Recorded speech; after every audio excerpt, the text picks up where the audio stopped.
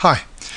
Now, in this part of the question, we know that f of x equals 3x e to the power x minus 1, and we're told that when f of x equals 0, a root to this equation, that is a solution, a value of x, is apparently 0.2576 to 4 decimal places.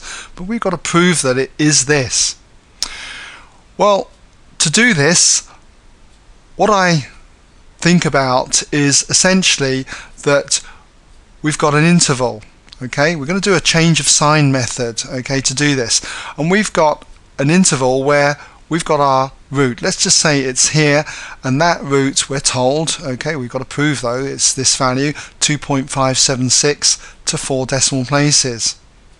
So what I would set up is a value at the end here and a value at the end here, which if you were measuring to 4 decimal places, the one before this would have been the value 0.2575, and the one on the end here would have been 0.2577.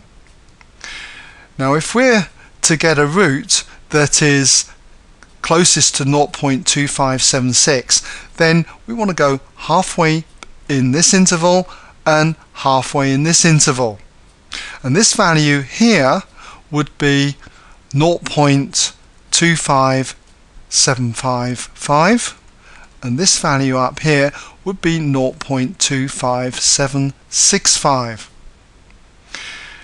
Any value in this interval here would be closer to this value.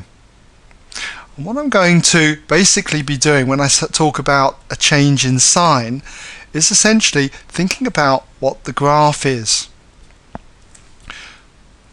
Okay, we've got the graph, let's say we've got the y-axis here, the x-axis here. Now if I was to sketch this graph, I don't know what it looks like, okay?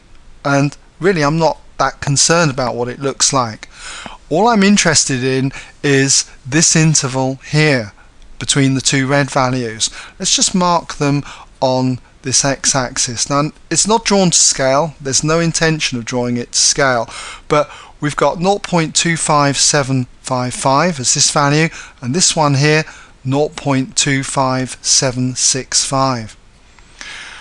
And if f of x, this graph, equals 0 for this particular value, then I would expect the graph of f of x to cross the x-axis somewhere in between this interval.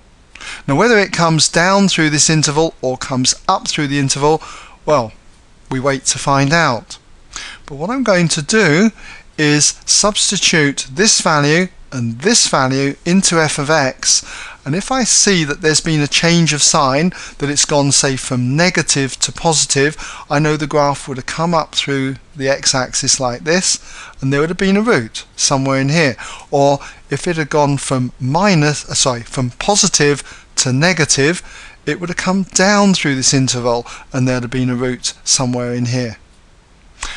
So what I need to do then is just find out what f of each of these values are and check out what the sign's going to be, whether it's going to be plus or minus. So without further ado, let's get on and have a go. So we'll work out what f of 0.25755 is, and if you put this value 4x through here into your calculator, you should find you get minus 0.000379 and so on.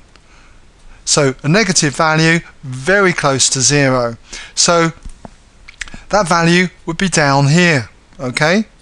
Now what I'm hoping for is that this value, when we do f of 0.25765, now comes out as a positive value. So I'd know the graph crosses the interval like this. So we now work out what f of 0.25765 is, and put this value into here for x, see what you get on your calculator. You should find you get 0.000109 and so on. Again, a value which is close to 0 but positive, so it is going to be a value up here. I've made no intention, as I say, to draw this to scale, but what this does show us is that the graph would have come through here. I don't know what the shape looks like, but we'll just imagine it comes up through there like that. But here's our root, okay? And we know that it's somewhere in this interval, so because there's been a change of sign, it must be 0.576 to 4 decimal places. And that's basically it.